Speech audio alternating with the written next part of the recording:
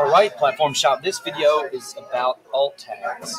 I have a site that has 900 plus images, and I recently did a scan and I realized that several hundred of these images do not have alt tags, and so I'm looking for a way to speedily move through the image library and determine which images need alt tags and then quickly give those images alt tags.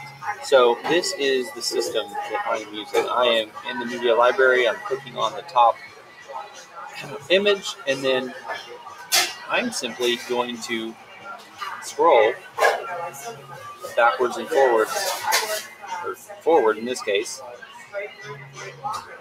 using this pop-up window. For now, this seems to be the best and most expedient method, and so here I actually am. And I'm going to scan through and give you a quick taste. Here we go. Here's an image without an alt tag. And I'm going to give it an alt tag. I'm just simply going to click out.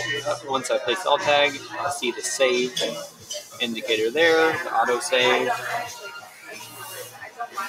So I found this, even after looking through some plugins, consulting with Yoast and some of the other tools that I frequently use, I found this approach to be the most advantageous. So here we go. The title's not good.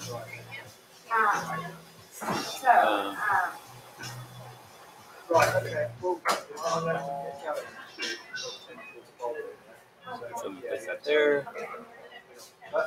It's saved. So you get the gist.